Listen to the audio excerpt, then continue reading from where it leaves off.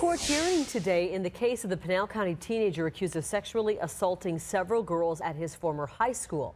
Lawyers for Tyler Kost are going after the social media records of the accusers.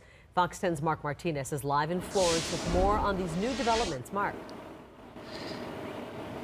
Yeah, Carrie, Tyler Kost's attorney says social media records obtained by the Pinal County Sheriff's Department as part of this investigation to help prosecutors actually show that his client is a victim here of what he calls a shocking conspiracy organized by a group of teenagers who are out to get Tyler Kost.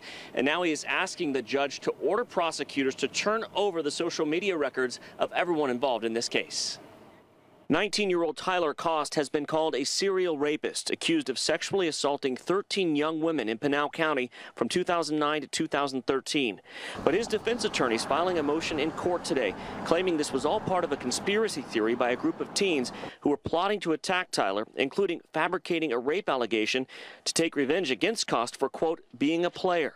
Kost's attorneys say social media conversations among some of the victims show they planned the conspiracy at least a week before the allegations came out in March of 2013, even getting together to watch the movie John Tucker Must Die. One alleged victim saying in a Facebook group chat he needs to be taught a lesson, and then he's going to feel the pain he put every girl through.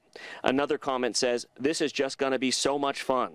One of the young women who said Tyler Kost raped and impregnated her said on her Instagram account weeks after the alleged attack she wanted to marry Kost, calling him a dream come true of a boyfriend. What we now know is that there were a group of girls who conspired against Tyler to put him in jail.